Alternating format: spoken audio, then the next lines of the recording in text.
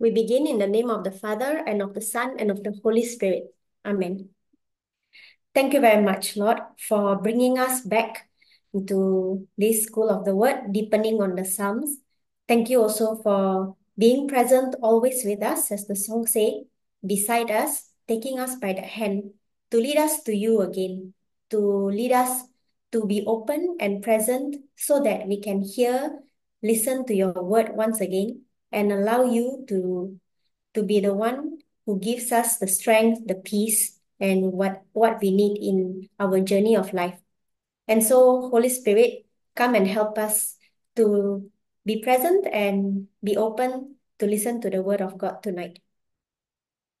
Glory be to the Father, and to the Son, and to the Holy Spirit, as it was in the beginning, is now, and ever shall be, world without end. Amen. The Father, Son, the Holy Spirit. Amen.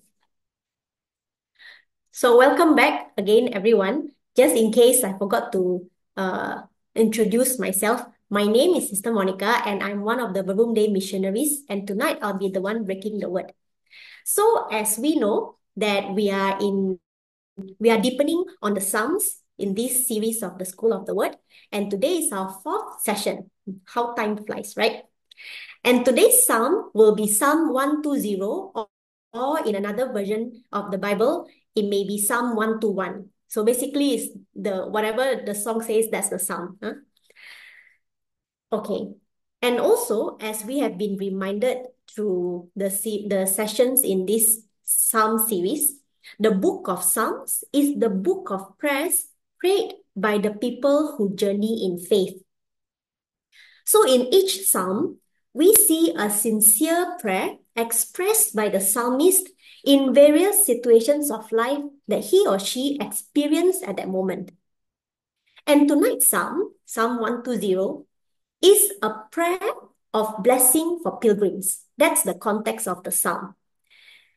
So it is a psalm of prayer to bless and pray for the pilgrims' safe travels and passage throughout their journey. And some of us may think, listening to this context of the psalm, but we are not going on pilgrimage anytime soon, are we? Or maybe some of you will. Then this psalm is perfect tonight, no? So if we are not going on any pilgrimage anytime soon, does this psalm still relate to us? Well, this psalm still relates to us because at the end of the day, life is a pilgrimage where we undertake a journey, walking through the different moments and experiences in life until we reach the end, home, God.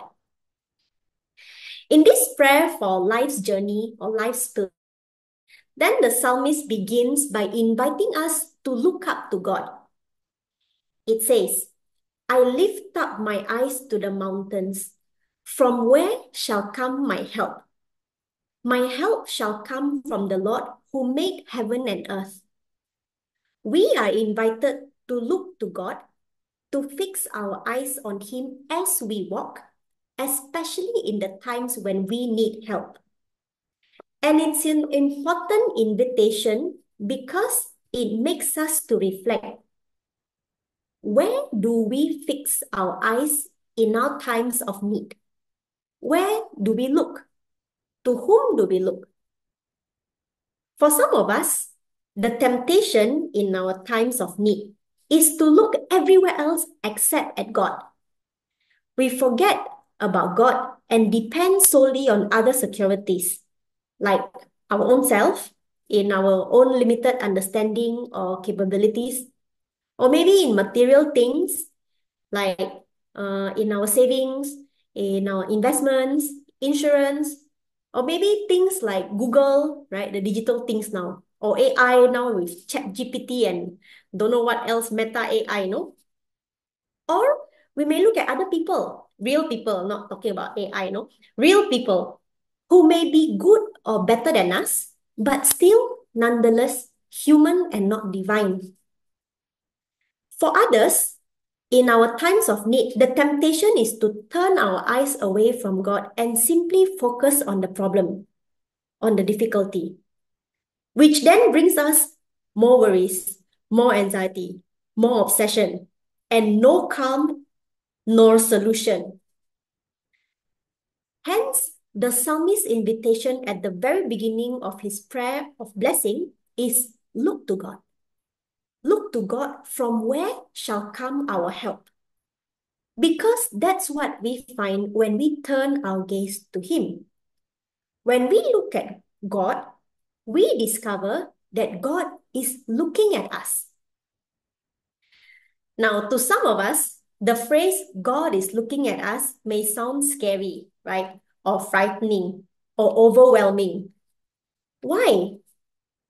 Maybe because we imagine God looking at us with judgmental eyes, ready to catch any little mistakes or carelessness that we have and judge it as a failure and then punish us.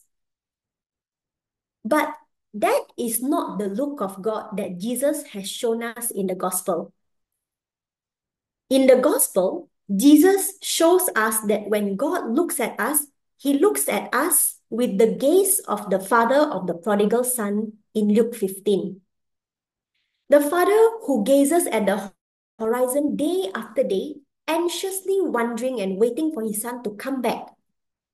The father who saw his son from afar and out of joy ran to him so that he could welcome his beloved son with the embrace and the kiss of love. In the gospel, Jesus shows us that God looks at us with the same gaze that Jesus looked with at the rich young man in Mark 10. It was with a deep look of love. A love that doesn't reject the young man who at that moment couldn't respond yes to Jesus' invitation to follow him. The look of love was given before the young man needed to respond. Jesus shows us that when God looks at us, His look is one that is full of love. And when we look at God, we encounter that gaze of love that He has toward us. A gaze of love that is never turned away from us, even in times when we are not looking at Him. And that's why the psalmist can continue proclaiming that God sleeps not nor slumbers. And he repeated this twice. God sleeps not nor slumbers, for He is your God. In another translation, it says, God is your guardian. God is your guardian gives the image of when someone is accompanying a loved one who is sick and warded overnight in the hospital. Perhaps we have experienced this before. Perhaps we have experienced this either as the patient or the one accompanying sleeping on the makeshift bed or sofa, right? And in this scenario, usually the one accompanying rarely falls into a deep sleep because subconsciously there is an attentiveness to the slightest noise or movement that the patient may make. And as the patient, we feel secure and at ease that there is someone right beside us to help us when we need it. And this is how God is toward us.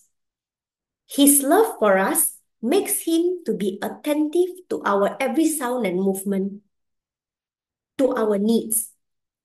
His love for us doesn't allow Him to sleep nor to slumber in case we need Him.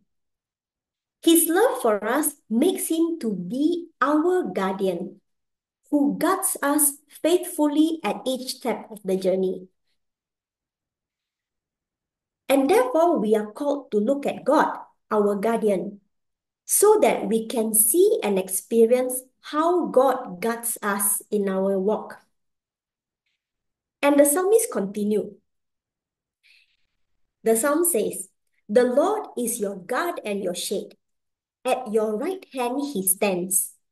By day, the sun shall not smite you, nor the moon in the night." In our journey, we are not exempt from hardships, difficulties, and sufferings, which are part of life. And there are times when these troubles, like the sun and the moon, mentioned in the psalm may overwhelm us, may make us lose the strength and power to walk, to continue the journey. And in these times, when we are tired, exhausted, when the troubles seem to never end, when it seems too hard to continue the journey, God guards us from the temptation of giving up. He stands at our right hand, at our side, and calls us to look at Him. Not because He will remove all challenges and difficulties in life, but so that He can give us His own strength and help us take another step, even if it is a small one, to take another step forward and continue the walk in hope, not alone, but with Him. And the psalm continues in its last verses by proclaiming another way that God guards us in our pilgrimage of life. The Lord will guard you from evil, the psalmist says. He will guard your soul. At times, these evil can come from outside, like what we mentioned already, like the inevitable sufferings in life. But in Mark's gospel, Jesus also talks about another kind of evil, those that come from inside. And he says, for it is from within, out of a person's heart, that evil thoughts or intentions come. Greed, envy, arrogance, slander, prejudices, etc. No? Similarly, we are not exempt from these two, because many times our love toward our neighbor is not perfect yet. But it is precisely when we find ourselves lacking in love that we are called to turn our eyes and fix them again on God.